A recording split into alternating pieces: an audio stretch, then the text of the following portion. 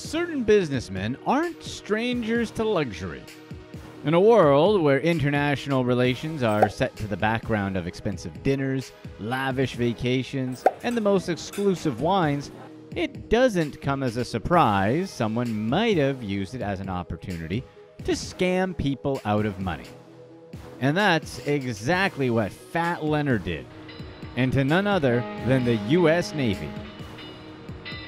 With bribes that included exclusive gifts like Cuban cigars, $30,000 hotel bills, and fancy cognac, Leonard was able to secure port contracts with the Navy, turning himself into the go-to man when it came to port activities in Southeast Asia. Fat Leonard would overbill his services to the Navy with the consent of some of the institution's top officials, thus making a ton of money to use as bribes again. Infamously known as Fat Leonard, Leonard Francis was raised in Penang, Malaysia, where he lived a very financially comfortable life since childhood. Although he was part of a wealthy family, the drama inside his house was far from nurturing. His mom, aware of his father's constant infidelities, turned him into her personal informant to prevent his father from bringing other women home. She also abandoned him and took his siblings with her. Francis's family had inherited his grandfather's maritime logistics firm, which he founded in 1946, and had successful business in some of the busiest ports in Southeast Asia. Notoriously obese from a young age, Francis faced legal troubles as a young adult. At 21, he was arrested after Malaysian police found a series of guns in his property, a terrible infraction in the country. Added to this, he was the owner of an infamous bar where sketchy individuals were the usual patrons. Although he was able to escape the first sentence, he would have had to go to prison and receive a whipping. His charges were later appealed by the court, and he was sentenced to 18 months in jail. He took this as a push forward and decided to fully immerse himself in his family's maritime logistics firm. He didn't know much about it, but made sure to hire a string of retired Navy officers and former officials from the navies of Malaysia and the Philippines to teach him about the trade. He then ventured outside Malaysia and opened his headquarters in Singapore. At this time, his company was serving ports all over Asia. He was able to secure contracts with the U.S. Navy and also internationally with navies from Mexico, Netherlands, and India. At one point, his company had more than 50 vessels and introduced a special protection service which trained military men from Nepal to ward off pirates from their client ships. Over the years, Francis was able to create a lucrative and direct connection with the U.S. Navy. At one point, he was the main supplier of fuel and other goods for their vessels. He used his expertise and access to goods to get a lot of Navy informants so he could steer business his way for around 25 years. By pitching their services for a notoriously low fee, Glenn Defense made sure they were an attractive bet for the Navy. Using its internal contacts, the company would then start billing them with new invoices for fake services and thus increasing the amount of money the Navy had to pay, the essence of its overcharging scheme. Many rivals, including Daikey Global, a South Korean company, had complained about the low bids. In their case, Glenn Defense had pitched their services for almost a third of the price Daikey was going for, a clear indicator of something weird happening. But this wouldn't stop Francis from continuing his streak of flirts with the Navy. On one occasion, his company became the prime donor of the Navy League of the United States, a nonprofit related to the institution. At one of their events, Glenn Defense donated 2 matching Rolex watches worth $30,000. Francis lived up to his reputation as a rich man. Whenever his cars would be seen in the streets in Singapore, people would look closely. He was also known for going extra on his holiday decorations for his 70,000 square foot home. It was reported that he once spent $75,000 on the creation of a Christmas light showcase at his home that drew the attention of hundreds. Francis went all out when receiving naval officers. He would personally greet them as the ship arrived at the pier and made sure the arrangements for the shopping trips, concerts, and events were all taken care of. of, even going as far as arranging a limo and a personal driver. Banquets, parties, and everything else was part of the roster. The officers would enjoy meals ranging from expensive Kobe beef to Cuban cigars and whiskey. Francis would also call in his elite team of Thai pole dancers for adult entertainment.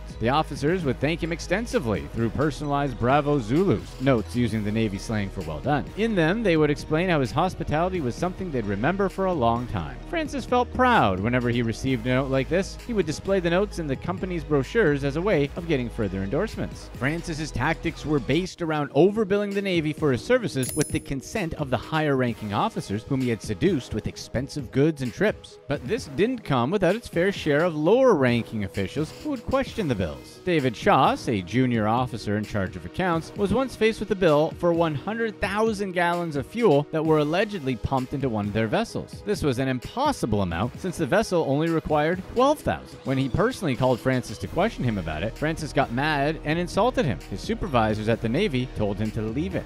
Parties were his go-to tactic to convince officers to give him money. This one time during Christmas, Francis threw a lavish celebration at a 5-star hotel that included Dom Perignon, lobster, and an array of expensive meals. As per tradition, he also included some lady escorts dressed as Santa's little helpers, some of whom went to a private after-party with a few senior officers. The next day, Francis sent them a bill for $600,000, stating it was for a sewage service. After some hesitation, the officer in charge agreed to pay for it as a retribution for the party. To get his hands on internal information from the Navy, Francis bribed some people working directly inside the institution. For example, he contacted Sharon Cower, a Navy officer from Singapore who admitted to receiving $100,000 in cash and luxury vacations in Dubai in exchange for internal contract information. Francis also reached out to Paul Simpkins, a Navy contract supervisor who helped him rig Navy contracts in the Philippines and Thailand for an initial $50,000 that turned into $450,000 after Simpkins asked for more. Over time, Francis slowly penetrated the higher ranks of the Navy to the point where commanding officials would be asking for plane tickets, prostitutes, and other offerings on a daily basis. It was his people skills that made him so successful and on demand. Francis's approach wasn't only financial. He used devious techniques to befriend the officers and know exactly what their weak points were. He employed his charm to approach the men, get to know them, and then give them what they needed based on their personalities. Travel tickets, prostitutes, or money. Sometimes all of them. It was a sure way to secure information on his competitors. Sometimes Francis would use simple tech gadgets like cell phones or video game consoles as bribes for the officers. Such was the case as Dan Laug, who provided Glenn Defense with insider information about its competitors for around 3 years. Francis and his team handed him a new phone, tablet computer, and hotel reservations all over Asia until eventually they ended up giving him a $1,000 a month allowance. When investigators began to take notice of Fat Leonard's strategy, he didn't budge. Francis devised another way to